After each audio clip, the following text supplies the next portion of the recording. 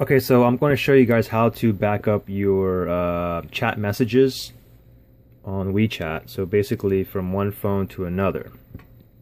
So for instance, I have my WeChat on here, I have my chats on here, and what I want to do is be able to log into WeChat on this phone and sync all of my WeChat messages onto here as well. And there's a couple things we want to keep note of, so just stay tuned here.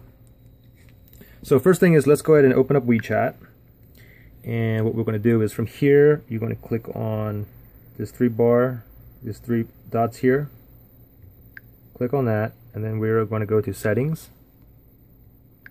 And then we're going to click on General. And now you see down here where it says Backup, Restore Chat, right here. We're going to click on this. Okay, now you have two options, Backup, Restore. This one is to back it up now, and it would be uploaded to WeChat server for 7 days. And then once it's backed up, we log onto this phone on WeChat, and then we click on Restore. So we'll go ahead and click on Backup.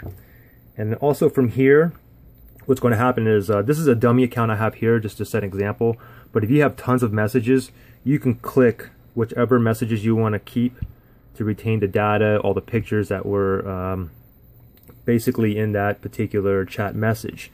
So I only have one user on here, but I mean, if you have a bunch of them, you can also click Select All, and it'll select them all, or you can select each one individually.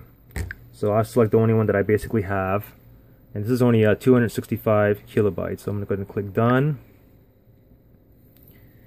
And it says here I have the option to secure backups with a password. It's okay, I'm not going to do that. I'm just going to go ahead and straight upload it. Give this a little while. Now the thing is, I only had 256 kilobytes, but I mean, if you have, I did it on my another phone. I had like 650 megabytes. I mean, it took like 2 hours to upload. So okay, great. So it's completed. Chat history is only stored for 7 days.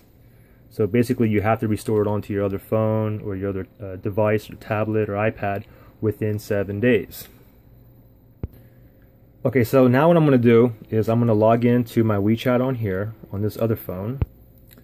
Okay, so check this out. Now, I never logged into my WeChat on this phone here. So when I open up WeChat, what it's going to do is it's going to ask me for basically to like log in. So what I have to do actually is switch my SIM card.